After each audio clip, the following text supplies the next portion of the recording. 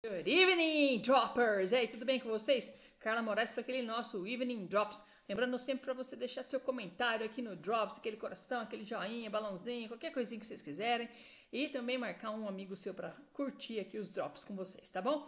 A expressão que eu trouxe para nós aqui é She's a knockout. Essa eu tenho certeza que eu peguei do Lucifer, porque eu estava assistindo, eu pausei e anotei. She's a knockout significa ela é um arraso. Tipo assim, meu Deus, deslumbrante, estonteante, de parar o trânsito. Então vamos lá.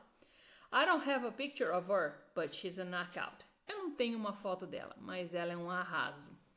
Something tells me she's a knockout. Algo me diz que ela é um arraso.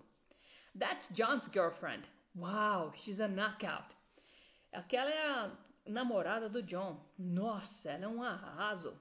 Gal Gadot is a knockout as Wonder Woman. Nossa senhora, vamos falar isso direito, né?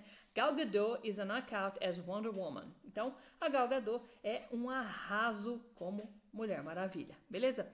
Eu achei só uma música que se chama She's a Knockout, de uma banda que se chama Social Distortion. Eu vou deixar aqui então na descrição para vocês, ela é meio assim, tá? Se vocês gostarem de rock, vai lá conferir a She's a Knockout, beleza? Eu volto então amanhã pro nosso Morning Drops. Um abraço!